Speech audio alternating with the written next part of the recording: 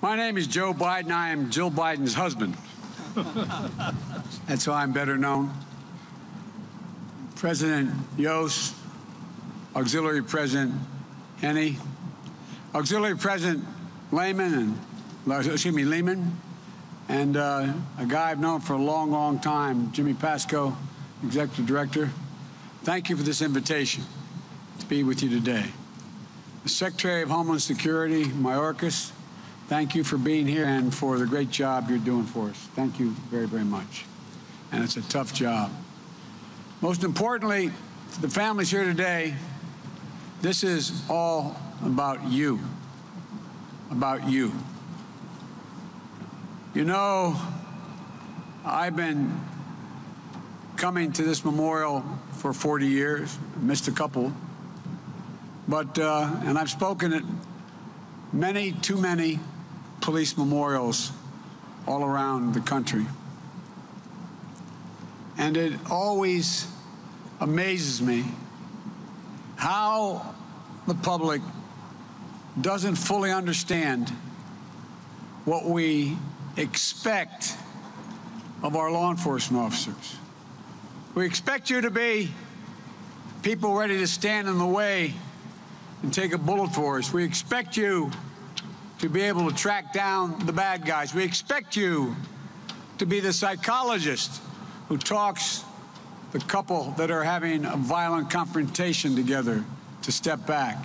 We expect you to be everything. We expect everything of you. And it's beyond the capacity of anyone to meet the total expectations.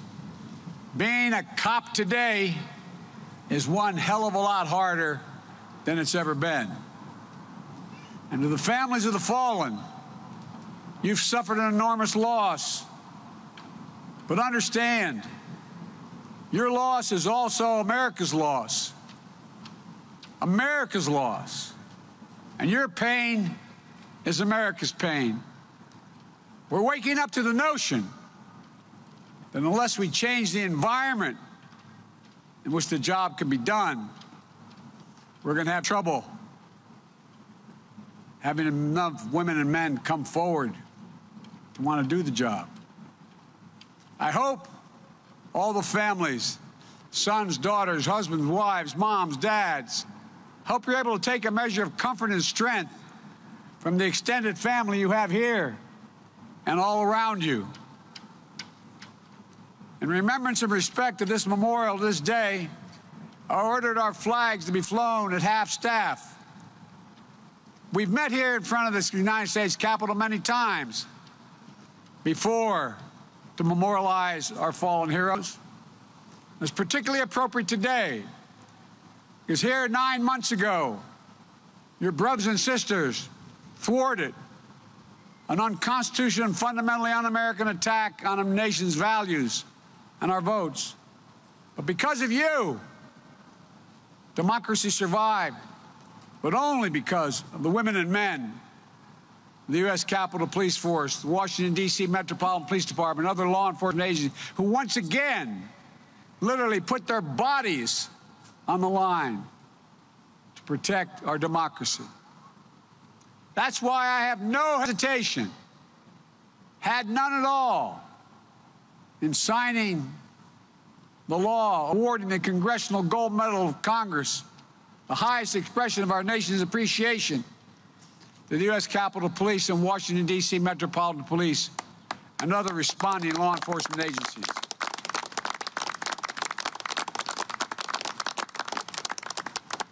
Because of these men and women, we averted a catastrophe. But their heroism came at a cost to you and your families. 150 officers injured, 5 lost in the attack's aftermath. The toll on this profession these past years has been heavy, too heavy. 2020 was the deadliest year for law enforcement on record. And today, we're here to remember nearly 500 of your brothers and sisters, husbands and wives, sons and daughters. 2019 and 2020 We lost so much. I attended this memorial service many times, as I said, to pay my respects. Sometimes I've been the speaker, other times I've sat in the stage and just thought about all of you sitting on the lawn. Although this year, I don't know any of the personally who have fallen, any of the individuals. I've gone through all the names. I feel I know them without having ever met them. You see, I grew up in neighborhoods in Scranton, Pennsylvania, and Claymont, Delaware, and Bellefonte, where I grew up with the guys and women that we're honoring today. One of my best friends in grade school, Eddie Hill, became the superintendent of Delaware State Police. A great friend and competitor in the other major high school. We played ball against one another. Charlie Daugherty became the head of the chief of the Wilmington Police Force, and so many more. So although I didn't know them personally, I know you. I know you. I always joke that I grew up in places where you either became a cop, a firefighter, or a priest. I wasn't qualified for them, so I had to settle for this. But all kidding aside, over the years, as chairman of the Judiciary Committee, I've got to know you. Even as kids, we could see in the women and men around us who were the ones who had the heart. They were the ones who ran in to help you when everyone else was running away. They ran toward cries for help, even when they were in grade school, knowing they'd be able to help a little bit, even if they were outnumbered. And I'm not making this up. Think about it. Think about your son, your daughter, your husband, your wife, who they were, what was inside them. It was about service, to protect, defend. This isn't just what law enforcement does. It's who you are. It's what makes you who you are. And when you put on that shield in the morning and walk out the door each day, every family member dreads the possibility of receiving that phone call. I was talking to Steny about this, just as our son Bo was in Kosovo for about 6 months and in Iraq for a year. He was the chief law enforcement officer for the state of Delaware, the attorney general. And I'd watch every morning because she left for school before I got on the train. Jill standing there mouthing a prayer while she drank a cup of coffee over the sink, praying for Bo. Well, you do it every day. You did it every day. You know, there's a line from an English poet, John Milton. He said, "They also serve who only stand and wait." How long have you had to stand and wait and wonder when you heard something on the news or saw it on television? Thousands and thousands of American families stand and wait so their husbands, their wives, their fathers, their mothers, sons and daughters can serve the rest of us. We not only owe them, we owe you. It's not hyperbole. I mean this from the bottom of my heart. We owe you. Willing to support them. And too many of you sitting out there have received that terrible call that your loved one won't be coming home at the end of his or her shift. To the mothers and fathers who are here today, my heart aches for you. Believe it or not, Jill and I understand. We got one of those calls in a different circumstance. No parent should have to bury a child. I lost a baby daughter in an accident. I lost a brave son to cancer after coming home from a year in Iraq. But you know what? What you've gone through is hard. The fact that he was the chief law enforcement officer of Delaware, he wasn't out there literally. He'd go on patrols, but he wasn't out there walking up those stairs to make that arrest or try to stop that fight. It was always about family. It's like losing a piece of your soul. Some of you still have that feeling like you've been sucked into a black hole in your chest. Wonder, my God, will it ever change?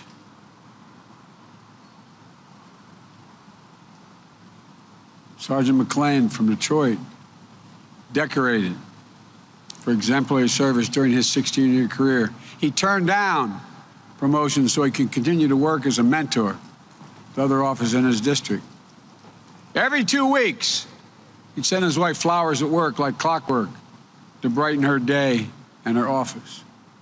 He was killed responding to a domestic violence call. Officer Tiffany Victoria Enrique from Honolulu. She was one of 2 officers killed while responding to a call, was the first female officer to die in the line of duty in the Honolulu Police Department.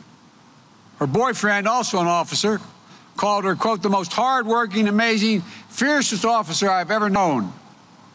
My heart is shattered, and she was my love, my rock, my strength. So many.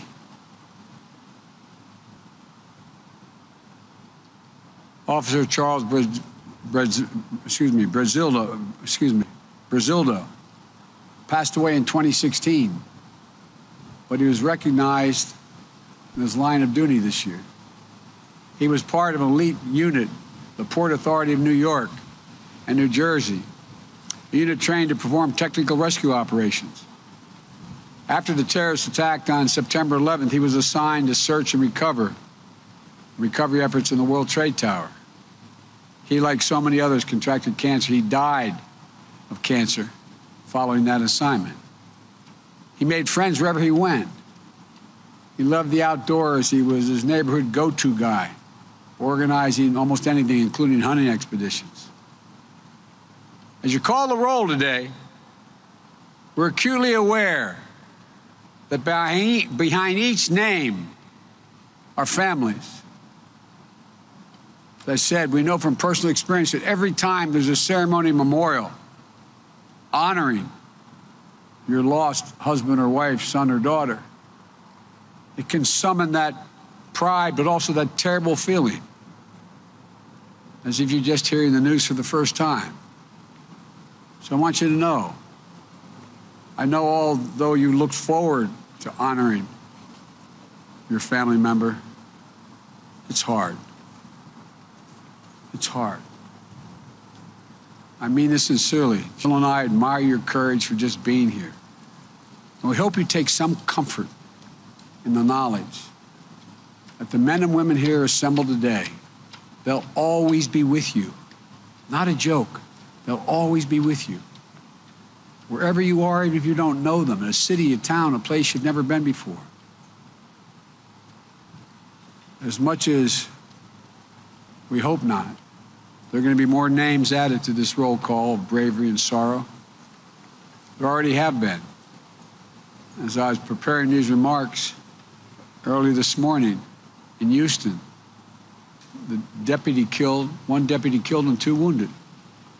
Chief Feiner from Houston is here today. I don't know where the chief is, but he's here today, I'm told. Known him. 7 Houston police officers in his department were killed in the line of duty since 2019. Chief, I'm here for you, pal. So is everybody else. We mourn the fallen. We pray for the recovery of the wounded. As I said, I've spoken too many times. Too many funerals for police officers. Too many funerals for brave servants who kept us safe. So under the mournful sound of the bagpipes, we must also hear something else. Call to do better, to do more, to keep you safe, to keep our communities safer, for us to step up, build trust and respect, and heal the breach we now see in so many communities. To recognize that the promise of equal and impartial justice remains a promise, but not always a reality for you or others, particularly in low-income communities. Too many communities, black and brown, too many families are grieving unnecessary losses of their sons, their daughters, their fathers, their brothers. I want to acknowledge the FOP, as was mentioned earlier, for sincerely trying to reach an agreement on meaningful reforms, congressional reform, and the negotiations over the George Floyd and Policing Act. But here's the part. A lot of the help has to come to police departments. They need help to do better. I want to thank you for being a constructive player in this process. We haven't gotten there yet, but we must get there. Look, there's too much pain. There's too much loss. There's too much at stake for the safety and for the safety of those you serve. It's a hard time to be a police officer in America. So I want to make sure you have the tools to be the partners and the protectors your communities need. That when you look at what your communities need and what you're being asked to do, there are going to be more resources, not fewer resources, to help you do your job. That's why I propose we invest again in community policing. We know works. One thing that protects cops is another cop. And the training you and the community have requested, the community-based programs and interventions that can stop violence before it starts, provide specific guidance explaining that communities can and should use funds from the American Rescue Plan, $350 billion in aid to cities, states, counties, tribes, to hire and retain officers. Many cities from Albuquerque to St. Paul are doing just that. And I propose an additional $300 million in my budget to support community policing across the country. It's hard when you don't know the community. And the most important way to get to know them has more police. We're also investing in community violence intervention programs, which have a proven track record of reducing violence by up to 60% in cities across the nation.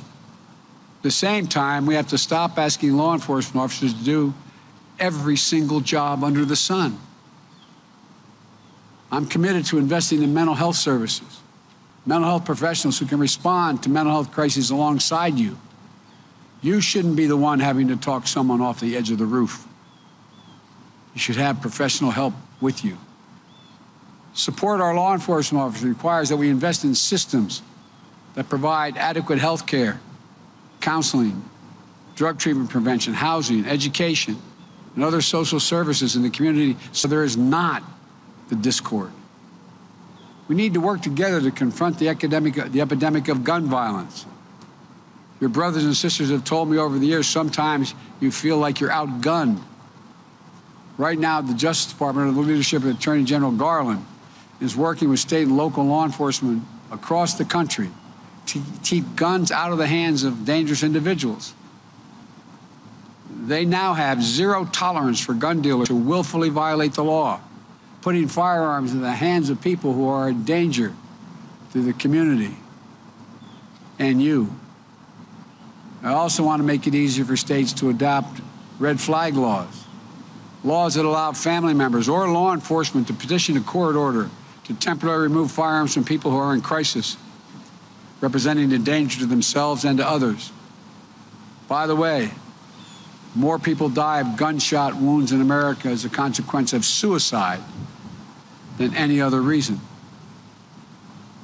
I've called on Congress to reauthorize the Violence Against Women Act and to close the domestic violence loophole to keep guns out of the hands of abusers. 40% of all calls that result in an officer's death were domestic violence related. 40%. These steps will protect you, protect the people you serve. And finally and tragically, in the past 2 years, COVID-19 has caused more deaths in the line of duty than all the other causes combined. Many of those lost their lives keeping our society safe, serving on the front lines in those dark early days of the pandemic. But now, let us prevent the preventable tragedies. The last time I stood here was to take the oath of office as your president. I said that day we have much to repair, much to restore, much to heal, much to build, much to gain. It remains true. I believe with all my heart there's nothing you're unable to do if we equip you, that we can unite this nation and fight our common foes: anger, resentment, hatred, extremism, racism, lawlessness, violence, disease, joblessness, hopelessness. We have never, ever failed in America when we've acted together. So let's act together to support you in the service of the nation we love. In closing, let me say that I know there are no words, no memorials that can fill that void, that black hole in your chest so many of you feel. But I promise you, the day will come when the memory of your loved one will bring a smile to your lips before it brings a tear to your eye. That's when you know you're going to make it. That's when you know. That will happen. But my prayer for you is that that day will come sooner than later. There's a headstone in a cemetery in Ireland that reads, "Death leaves a heartache no one can heal. Love leaves a memory that no one can steal." They're with you. They're in your heart. They're part of you. May the souls of those you love and those with whom you serve rest in peace and rise in glory. In the meantime, you're in our prayers. May God bless you, and may God protect all those who serve us in uniform. Thank you.